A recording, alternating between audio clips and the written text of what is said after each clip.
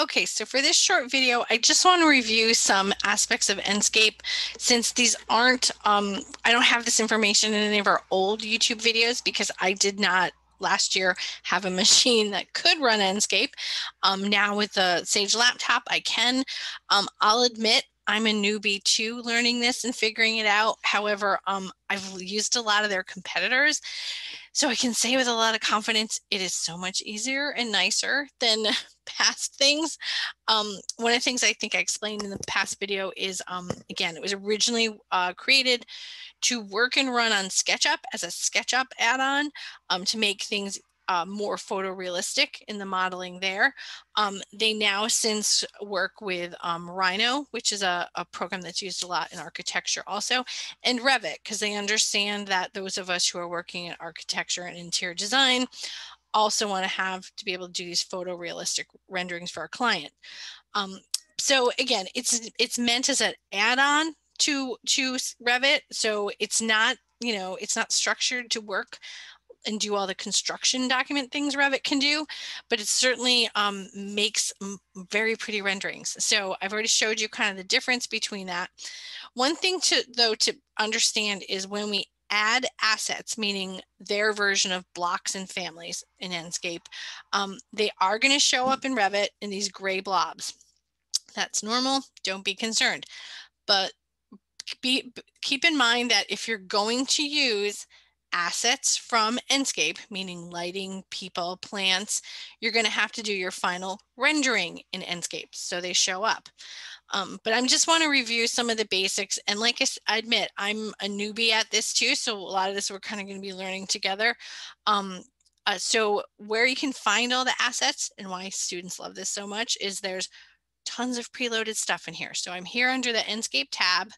It's this one right here. And then I just opened up Asset Library. A lot of things are already pre-organized and labeled for you. You can also search by a keyword. For example, any of the plants that I want are here under vegetation. But within this, those of you who are doing green walls and things like that with like a whole planting system, there's literally, if you type in green wall, there's a bunch of those that come up. So there's 4 already for you. For some reason there was 3 and it disappeared.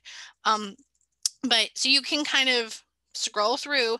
There are thousands of assets in here. So sometimes it's easier to just drill into what you want.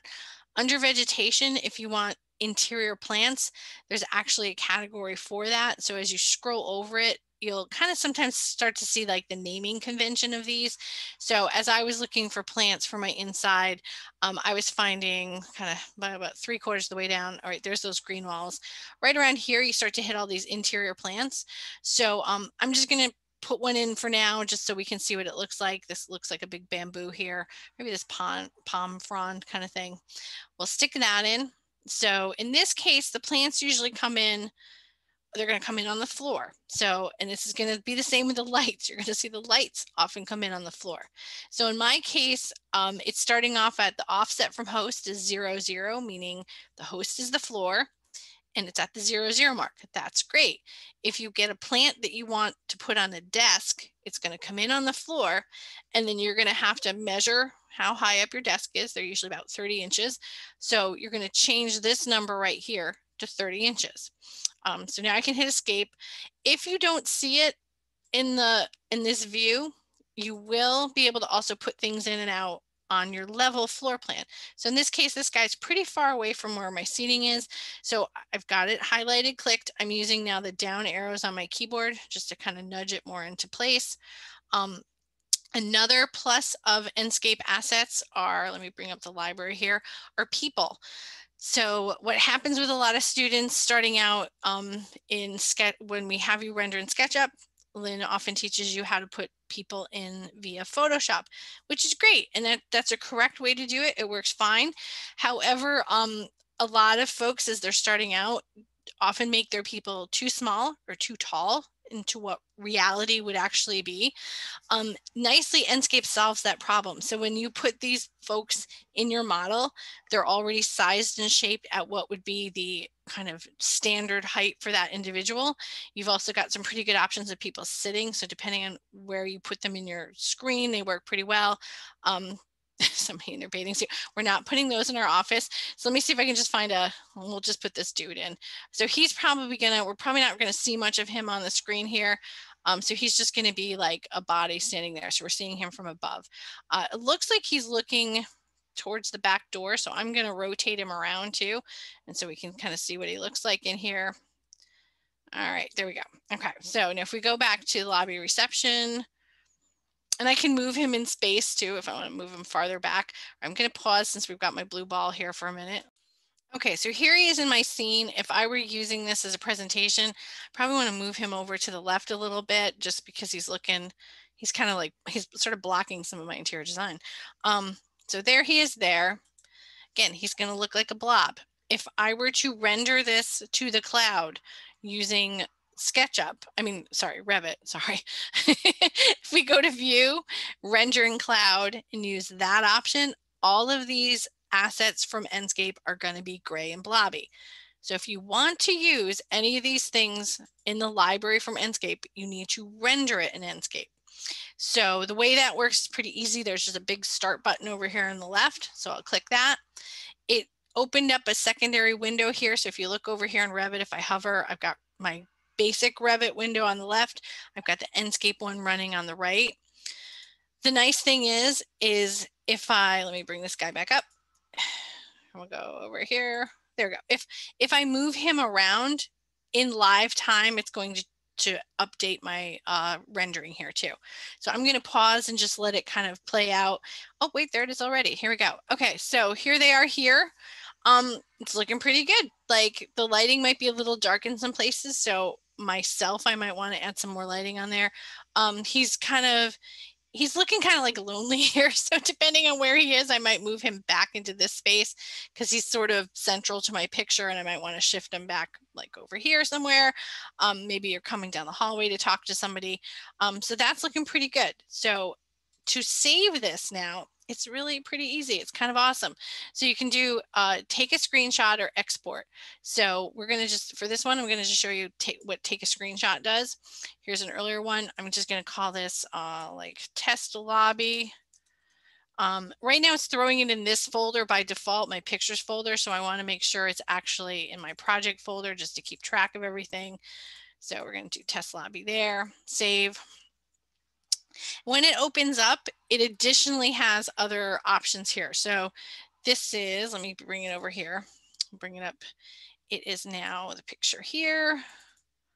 And here it is here.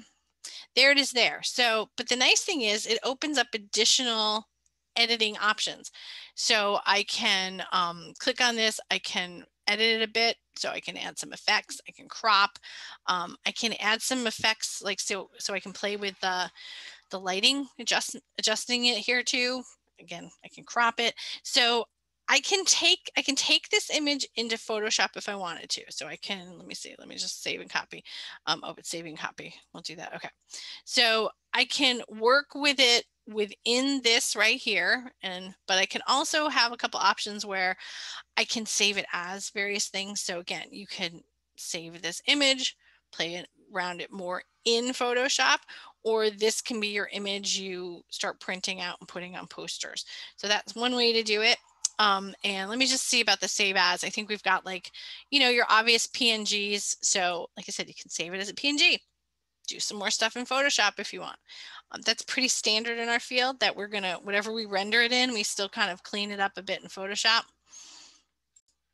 The other options here, this export, this is actually, you're making an executable file where you can start doing VR renderings and things like that. So that's some of the stuff you can play with eventually. But really for our needs, all you need to do is do this, take a screenshot. Once you do that, if things are too dark or light and you don't like that, you have some basic setting tools over here. So general settings. This is just more kind of behind the scenes legalese, but the visual settings are where you can play around with both the angle of perspective, the depth of view, meaning how close or far in you are. The image, again, you can play with the lighting a lot in here, which is why a lot of people like this over just rendering in the cloud. You got a lot more options for your lighting. Atmosphere, this is where that background like view that's coming out of here. So there's these default ones, town and urban and things like that. If you want to do your own custom one, that's what's called Skybox.